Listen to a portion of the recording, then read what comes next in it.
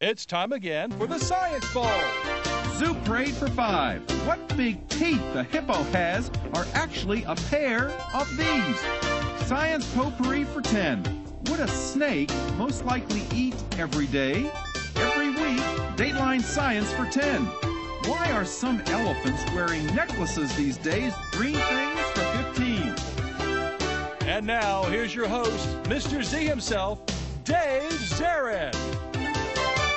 Thank you and welcome to the Science Bowl. Today, two outstanding middle schools here vying for the chance to go on to become the last of our 4 semifinalists in this year's middle school competition. Let's meet the teams right now. First from Drew Freeman Middle School, say hello to Kachiri Irving, Charles Butler, and Dejanay Tinsley.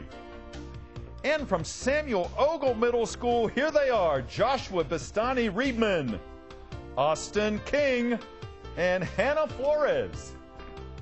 Now here are the categories of questions we use on the Science Bowl. Okay, Mr. Z, here's today's categories. Green things, questions about plants and all things green and growing. Zoo Parade, a Noah's Ark of questions about animals. Body systems, we'll see how much you know about yourself, about things like breathing and growing and digesting your food. Let's get physical. Questions that test your knowledge of physics and chemistry, earth science and space science. Then there's Science Potpourri. Here's a grab bag of science questions, everything from air pollution to the kitchen sink. And finally, Dateline Science. We'll ask you about science history and science in the news. Here on the Science Bowl, we arrange our questions according to difficulty. The easier ones on the left worth 5 and 10 points. Tougher ones, 15, 20, ultimately 25, the toughest question of them all. Both teams start out at 50 points. No penalties ever for incorrect answers. Down to the 2 rounds today, one of these 2 good-looking teams will come back to play our game again and perhaps become the last of the 4 semifinalists. Let's go over and make sure everything works properly. Let's go to the red team. Charles, would you try your buzzer? Thank you, young man. Good luck to you, to Kachiri, and to Dejanay. And Austin, would you try the green team buzzer? It looks and sounds just fine. Good luck to you, to Hannah, and to Josh. Are we ready? Yeah. Let's do this thing. Congratulations on being picked to represent your schools. Nobody loses on this game. You're good ambassadors no matter what happens today. We go alphabetically, D before S. So Drew Freeman and Charles, let's play the Science Bowl. Give me a category and a number, Charles. Science Potpourri for 5. Science Potpourri for 5 points. Teams, who knew that Barack Obama had a fermentarium in the White House? Yep, he's got hops and barley and water, and he's brewing himself some what? Samuel Ogle? Beer. Beer, that's right. They're making beer in the White House. And people are going online to get the Obama recipe. Go green. Body systems for 15. Body systems for 15 points. Teams, Good Morning America anchor Robin Roberts recently received a transplant of this vascular tissue that contains the red blood cells from her sister.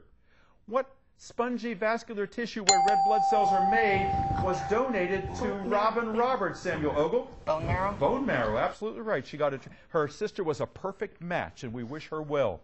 Good answer. Go, green. 15. Zoo Parade. Zoo Parade for 15. Zoo Parade for 15 points. Steve, look at the monitor in the studio, please, if you would. This is a math question, but wait, don't be tricked. The leggiest creature on Earth is this white millipede, which has 750 legs, which is how many short of how many you would think it would have as a millipede. Samuel Ogle? 1,000 minus 150. 250. 250, that's right. Millipede means 1,000-legger. Since it's got 750, it really should have 250 more. I don't know. So I'm going to have trouble getting shoes as is. Okay, go green. Green things, 25. Green things for 25. Green things for 25 points. Teams, giant sequoias and redwoods are the largest gymnosperms on Earth. The giant eucalyptus tree is the tallest of these on Earth. Angiosperm. Samuel Ogle. Angiosperm. Angiosperms, or flowering plants. Yes, the gymnosperms, the giant sequoias, and the redwoods produce cones. They are conifers. And, of course, the eucalyptus is a flowering plant. Okay, all green so far. Keep it going, Austin. Zoo Parade, 25.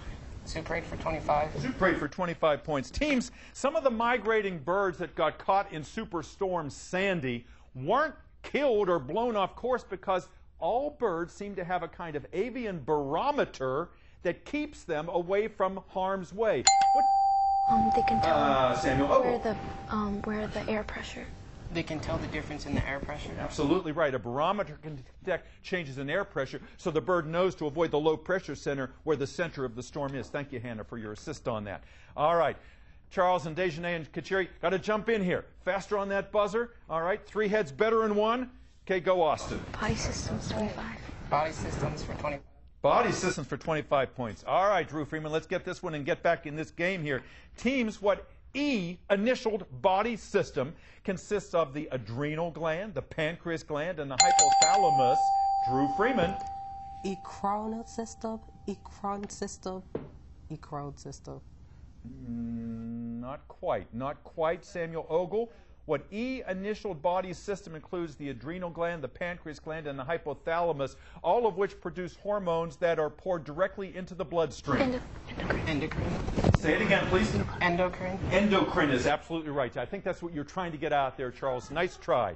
Go again, Green. Let's get physical 25. Let's get physical for 25. Let's get physical for 25 points. Teams, we all know that if you want to find out a tree's age, you can count its rings. But recently, paleontologists have discovered much about an ancient Mayan civilization by counting the rings in these calcium carbonate icicles that come up from the floor of caverns. Stalagmites. Samuel Ogle. Stalagmites. Stalagmites. Stalagmites, absolutely right. The stalactites are the ones that hang from the surface, from the ceiling rather. They're a bit spindly, but the ones on the bottom, those concentric rings of calcium carbonate, tell a lot about the climate of those past civilizations. Nicely done.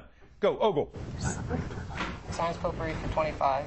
Potpourri for 25 points. Teams, if you go into the hospital and you're going to have lipoplasty or liposuction, what are they trying to remove from your body, Samuel Ogle? Fat. Fat, that's right. Liposculpture, liposuction, lipoplasty, to get rid of fat from thighs and buttocks and other places. Okay. All right, Drew Freeman, they're just anxious to get in there. They're just kind of waiting their time here. Go, Austin. Dateline science for 25. Dateline for 25 points. 3-part answer. I need all 3. Teams, back in 1987, Sir Roy Cowan, a British surgeon, was the first ever to transplant 3 organs at the same time. He transplanted a hepatic, a cardiac, and a pulmonary organ all at once, meaning he gave that patient new whats, all 3 of them.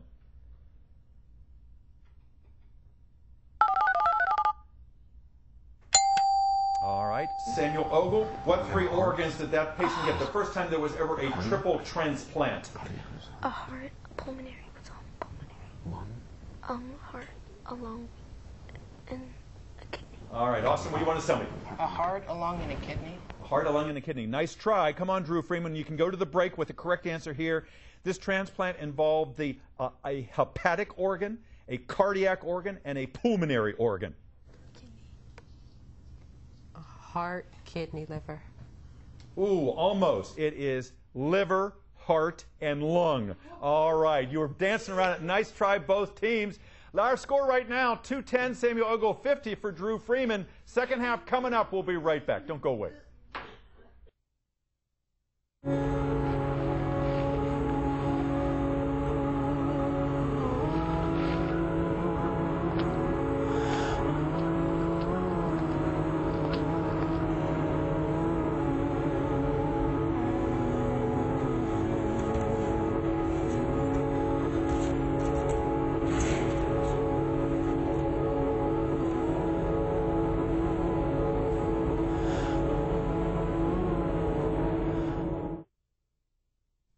Hi, I'm Jordan Sparks, and my I Matter You campaign is all about making a difference, and SOS Children's Villages does just that.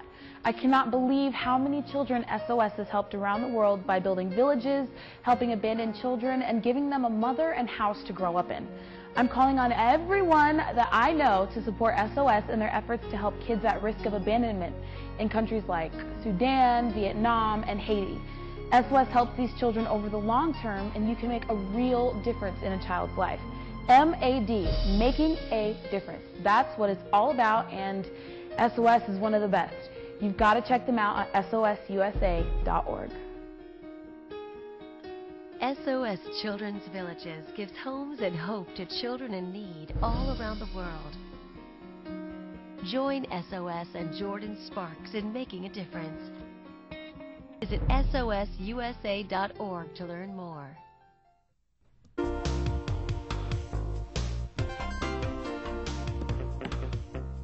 And welcome back to Science Bowl. Nice to have you with us today. I hope you're playing along and testing your own science IQ as we have these two fine teams vying today in our competition. Let's meet the first of the two teams from Drew Freeman. They're all in yellow over there. They're wearing their school uniform today.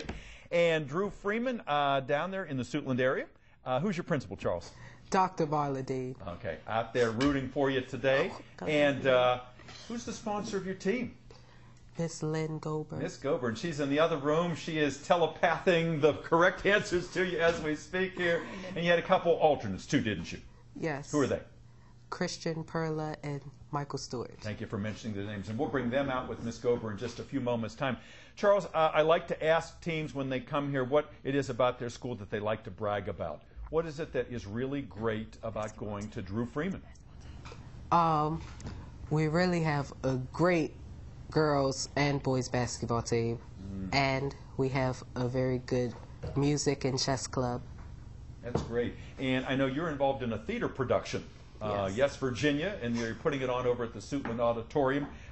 You have an awful lot of things you do in your spare time, and you have multiple career aspirations. Tell the folks at home a little bit about yourself. What do you want to do someday?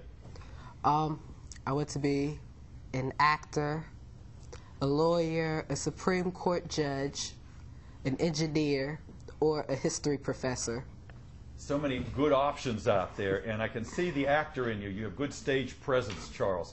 And in your spare time, what do you do? I sleep, I eat, I sing, and I like to read. Well, you're an interesting young guy, and they chose well, making you the captain of the team. I know you're going to get some points in the second half, right? I'm going to try my best. I know Mr. you Z. are. All right. Dejanay is, she's a great cook. She tells me she makes a mean chocolate cake. She wants to grow up to be the private chef of somebody famous. Someone famous is going to be lucky to get you. How long have you been cooking? Like 11, since I was 11 11 maybe. years old. Who taught you to cook? My mom, my great-grandmother, my grandmother, just a little bit from everybody. That is how it works. Those recipes are passed along and all those little tricks in the kitchen. So you're obviously good at science and chemistry, because cooking is a lot of chemistry. What else do you do in your spare time when you're not cooking? I like to dance. I'm a cheerleader. I like to create things, like play around with like chemicals and things like that. Yeah, you're careful when you do that, of course. Yeah. And who do you cheer for? I cheer for the Hornets. The Hornets? And there's no team at Drew Freeman, is there? There is. I just choose not to cheer with them. That's all right. And Kachiri, how about yourself? Tell me what you hope to do someday. Well, I hope to become a certified public accountant. Yeah, so you're a good math student as well. And you do lots of things in your spare time, don't you? Tell us about that. I ski, mostly swim, watch TV, talk on the phone. Very good. All right. Well, it's nice to have you here. And I know you're going to help Charles with some points in the second half here, right? Yeah. Okay. Let's go over to the Samuel Ogle team. And if they look familiar, they should, because they were here with us last year. They're 8th graders now. And it's great having them back. Samuel Ogle is in Bowie. And Austin, who's your principal? Mr. Covington. Wonderful. And I know he is a big fan of Science Bowl. And Miss Maxwell is your team sponsor. She has been the sponsor of the Samuel Ogle team for many years. She's a terrific educator. We're lucky to have her on Science Bowl and here in Prince George's schools. And she'd love to get a championship this year. And you're well on your way with this first round here. Austin, tell me about yourself. What do you see yourself doing someday? Well, I want to be an engineer, so I'm going to try to get to Roosevelt, because they have a great program for engineers. Indeed they do, and they'd be lucky to get you over there, Austin. Before I move on from you, tell me about Samuel Ogle. I know Charles said there were so many great things, great clubs at Freeman. What about your school? Well, we have a lot of great teachers and staff, and we have a lot of great kids that want to understand you and want to help you learn. Yeah. And obviously that's what a teacher wants, hungry and eager minds, and you guys have those. And you're lucky to have such dedicated teachers there. I appreciate you saying that, Austin.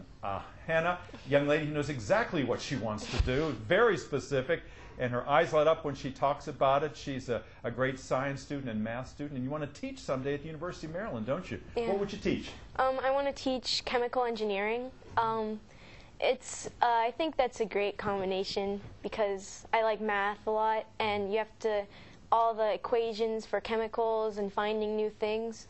And then I also wanted to be a middle school teacher, so I thought chemical engineering, being a professor in that, would be a really good combination. I think so, and I don't doubt that you're going to be very successful at that. And I know you like to read as well. You're a big Harry Potter fan. Yeah, good to have you on the show.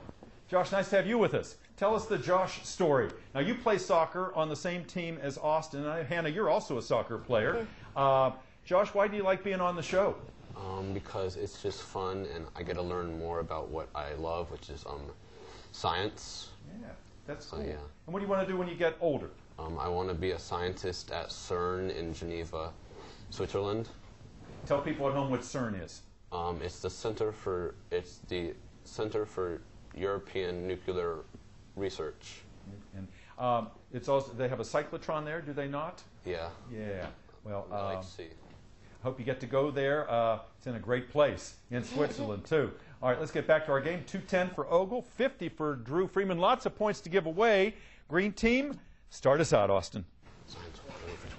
Science potpourri for 20. Potpourri for 20 points. Teams, if you feed cattle these kinds of medications like penicillin, they will gain weight even though we don't know the mechanism by which they do gain that weight. Penicillin is a kind of what? Samuel Ogle. What do you think, guys? It's a fungus.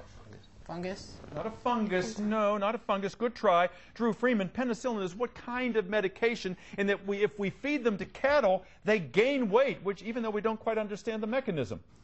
Steroid? Good try. An antibiotic. An antibiotic. A lot of times you'll see beef labeled as antibiotic free, but unfortunately not often enough. Try again, Green. Green things for 20.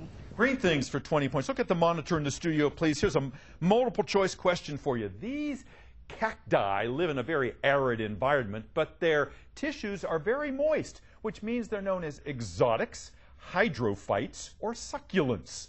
All right, Samuel Ogle. Hydrophytes? Not hydrophytes. Good try. These moist plants that live in a very dry environment, are they known as exotics, hydrophytes, or succulents? Succulents. Succulents is right. Yes, indeed. Okay, red team, go. Charles?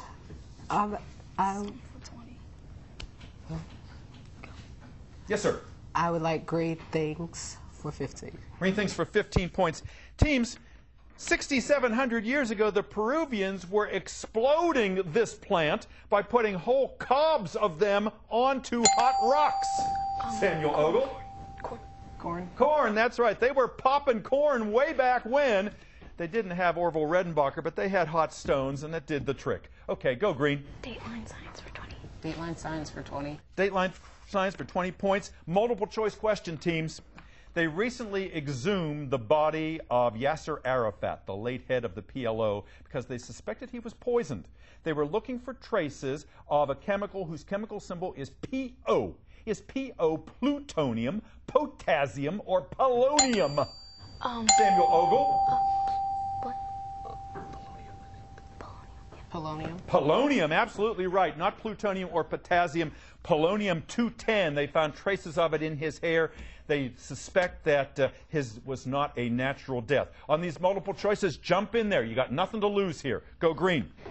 Zuparade 20. Zuparade for 20. Zuparade for 20 points. Teams, because on any given day, the temperature of a snake can actually be higher than that of a rabbit, describing these kinds of animals as these kinds of animals makes no sense sometimes. Drew Freeman. Okay. What you think? It's because a rabbit is a mammal and a snake is a reptile. It's cold-blooded and warm-blooded. Absolutely. Warm-blooded and cold-blooded makes no sense. That's why they call it homeothermic and poikilothermic. Okay, because one can control its body temperature internally, the other one depends on external. All right, good answer. Thanks for pulling that one out of the hat. Go. Let's do Dateline for 5. Dateline for 5 points. Teams, strange but true. Recent photographs of the planet Mercury show that even though it's the closest planet to the sun, Samuel Ogle. There's ice on Mercury. That it has ice? It has ice on it, absolutely right. Enough ice to bury Washington, D.C. a couple miles thick. Imagine that. Okay, go Green. You were ready for that one. Body systems 20. Body systems for 20. Body systems for 20 points. Teams, if you take too many Tylenol or other pain-reducing aspirin, you can overload. Charles? Or overdose. You can overdose, yes. And the reason that the overdose is so dangerous, Samuel Ogle, is because this internal body organ, which is your detoxifying center, can't handle it. The kidney. Kidneys? Not the kidneys, the liver. The liver is the detox center there. Go again, please, Austin. Choose. Let's get physical for 20. Let's get physical for 20 points. Teams, in the animated movie Up, the little scout, Russell, knew that his house was in trouble because he said to Mr. Fredrickson, what kind of clouds that are sometimes called thunderheads? Samuel Ogle.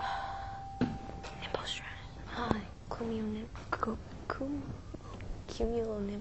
Cumulonimbus. You bet, absolutely. The cumulonimbus, those thunderheads. And of course, they popped a lot of those balloons, and a lot of havoc resulted there. Thank you, Hannah, for your assist there. Okay, go, Austin. Good answer.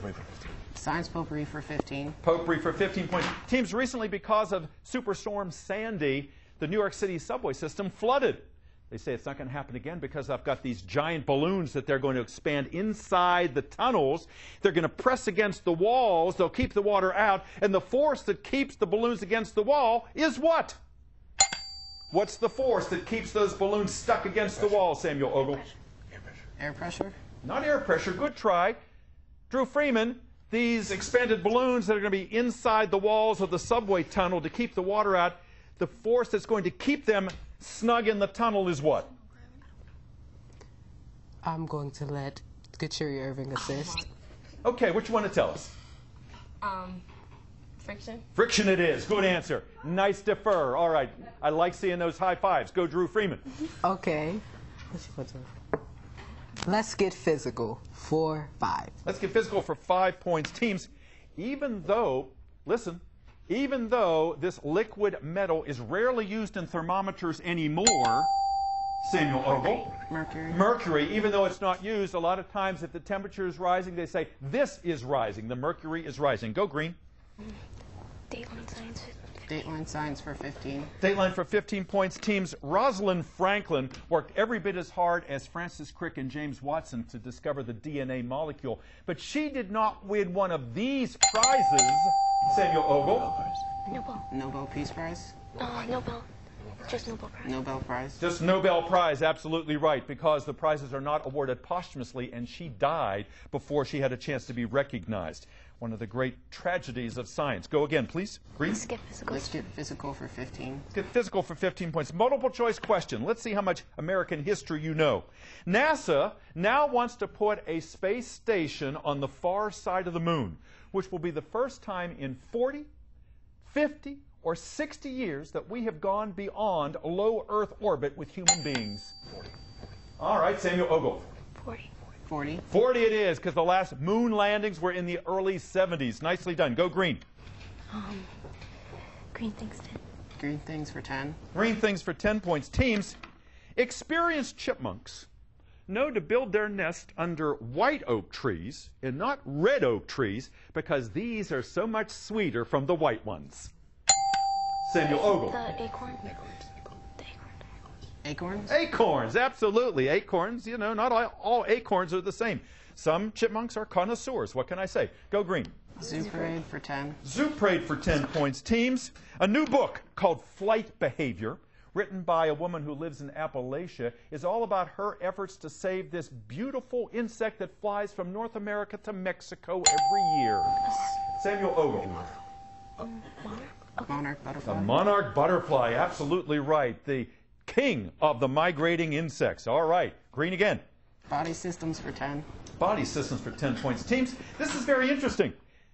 The right-hand part of this pair of organs has 3 lobes. The left-hand side has just 2 because there's got to be room for the heart to stick in the cardiac notch. Samuel Ogle. Lungs. No. Lungs? The lungs. He's getting it from both sides, right and left over there. Yes, the left lung has to have room for the heart, so there's a little notch in there. All right, good. Nicely done. Green. Let's get physical for 10. Let's get physical for 10 points. All right. Shakespeare might have been talking about a red giant or a white dwarf when he said, "The fault, dear Brutus, is not in our what?" Charles. Blood. Not blood. Nope. Samuel Ogle. Shakespeare might have been referring to a white dwarf or a red giant when he said, "Brutus, the fault, Brutus, is not in our what?" Star. Stars? Stars, absolutely right. White dwarfs and red giants are stars. And with that, we come to the end of our game. We'll be back with a wrap-up in just a moment. Don't you go away. Hello? Hello? I've been on the street for a while. I saw your poster outside. I don't know what to do. National Runaway Switchboard, how can I help? Call 1-800-RUNAWAY to make the connection.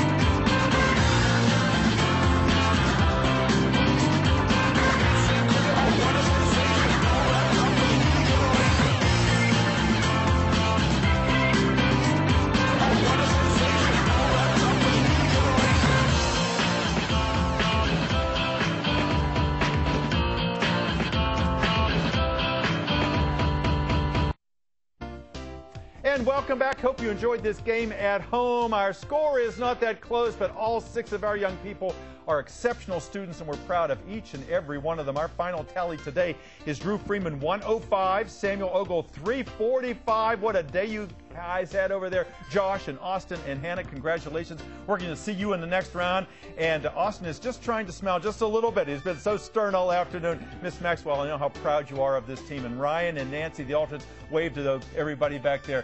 Nice to have you with us. And I want to see some smiles here. You guys went up against a team that had a year's experience. Kachiri and Charles and Dejanay, you played a beautiful game. You guys are just great kids. We loved having you here. Miss Gober, thank you for bringing them and for being part of our game. And thank you for watching. We'll see you next time on another edition of Science Bowl. Bye-bye.